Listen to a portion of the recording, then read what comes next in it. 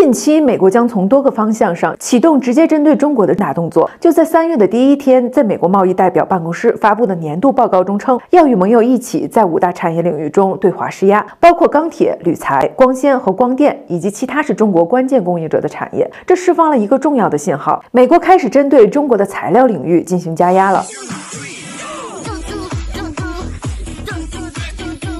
那今天这期节目我们就来聊一聊：第一，美国为什么要加压中国材料领域；第二，材料，尤其是新材料，在国家科技竞争中扮演着什么样的角色；第三，中国的材料技术在国际上来讲处于什么段位。咱们先来说第一个问题，美国为什么要加压中国的材料领域？因为材料是工业的基石，新材料更是未来高新技术产业发展的重中之重。先进的信息、智能制造、医疗健康、新能源以及航空航天这些领域前沿技术的发展都离不开新材料技术的不断突破。你像华为1550纳米激光雷达的高性能音加深接收器，如果无法突破材料的成本问题，就没有办法规模化生产，没有办法形成核心竞争力。核电的核心高端核导设备，比如说用来制造控制水循环的主泵所使用的核电用钢，还有柱断件，如果没有办法国产化，你就无法取得核电领域的国际领导地位。所以材料产业是科技竞争中的关键领域。2018年爆发的中美贸易摩擦，当时美国的加税清单中有一项明确规定，对中国的橡胶制品加收25%的关税。2019年爆发的日韩贸易战，当时日本限制向韩国出口制造 OLED 显示零部件的材料氟聚酰亚胺，半导体制造要用到的光刻胶，以及制造高纯度半导体用到的氟化氢3种原材料。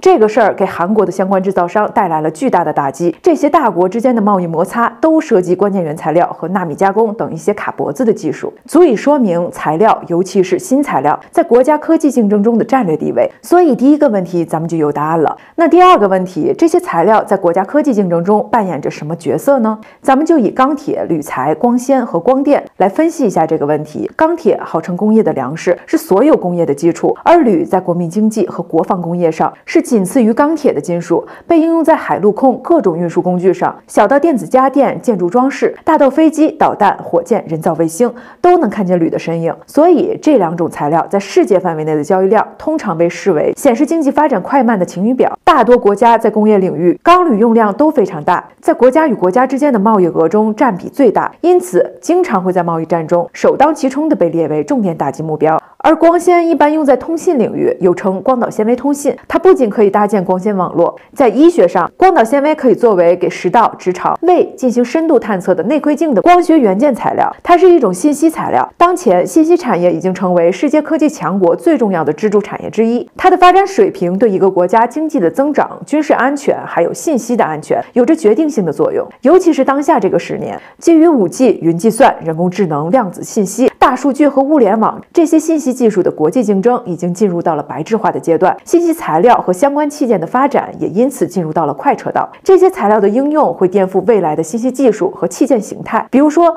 量子计算机、微纳型芯片、超级存储器、新型图像传感器，这些都会受到新型信息材料的影响。所以从2019年开始，美国、欧洲等发达国家和地区加快推进这些新型信息材料，比如低微材料、量子材料和智能材料的研究和应用。我们刚刚提到的光导纤维就属于低微材料的一种。换句话说，如果信息材料没有达到领先水平，刚刚提到的5G、云计算这些信息技术就没有办法取得国际竞争力。这些技术意味着什么呢？我上期视频也提到过，感兴趣的小伙伴可以去回顾一下。那光电材料呢？这是一种能把光能转化为电能的一类能量转换功能材料，是新能源材料，用于可再生能源的开发和利用领域。最近几年，气候变化、资源短缺和能源危机这些全球性的问题不断升温，世界各国致力于实现可持续发展和绿色发展目标，在政策和资金上不断给新能源领域加码。咱们国家也是不断淘汰煤电，增加新能源的装机。不仅如此，新能源技术和信息技术还在进行融合。以往新材料研发过程周期长、费用高、风险大，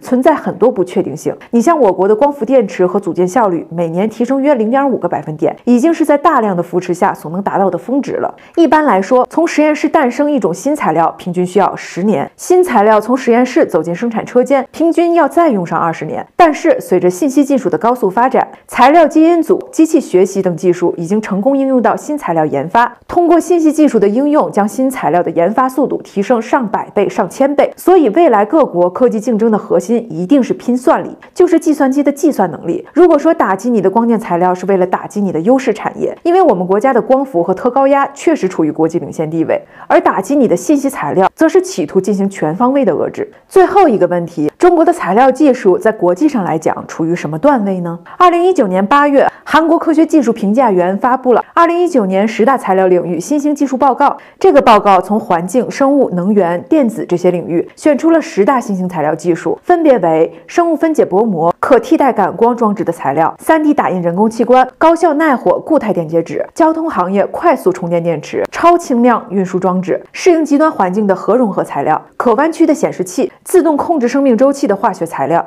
结合可穿戴装置的纺织品。这些领域用到的前沿材料，比如石墨烯、量子碘、超材料、仿生智能材料、超导材料、柔性材料、光催材料，都是全球竞争的重点。美国、日本、韩国等科技强国为了抢占新一轮工业的制高点，纷纷制定了计划，大力推进这些材料的高速发展。中国前沿新材料的发展基本与世界同步。2020年，我们国家全社会研发经费投入年增长7%以上，但是跟先进国家相比，在自主创新、新型产品的开发应用、高端产业化还有着一定的差距。什么原因导致的呢？咱们国家科技领域的创新体制主要依赖于产学研模式，后来又发展成为政产学研用模式。这种模式中还存在着一些深层次的问题，制约了在类似芯片这样的领域里发挥作用。什么深层次的问题呢？有3点。第一，这些产学研合作里面，企业没有什么话语权，一些重大科研攻关项目也主要交给高校和科研院所牵头，要求企业提供资金配套、现场实验。你像在国家实施的10大民用科技重大专项中，只有1个项目由企业牵头，这就导致企业积极性不高，宁愿选择拿来主义，根据生产需求直接引进成熟技术。第二，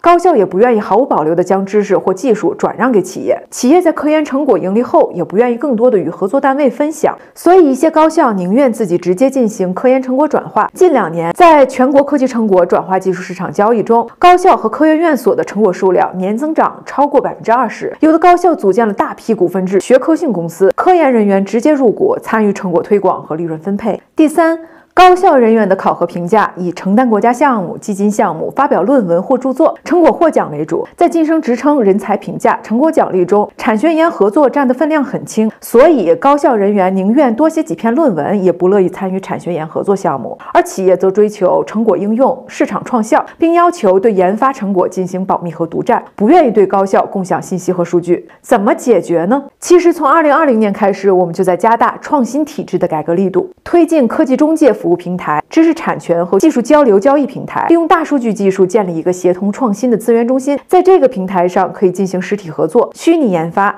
投资融资、资源共享、合作管理，方便企业、高校、科研院所互相了解研发成果信息，借调互换研发人员，联合组建攻关团队。面对着美国在材料领域的重压，中国的自主创新领域必然迎来一个新的发展元年。那些打不倒你的，终究会让你更强大。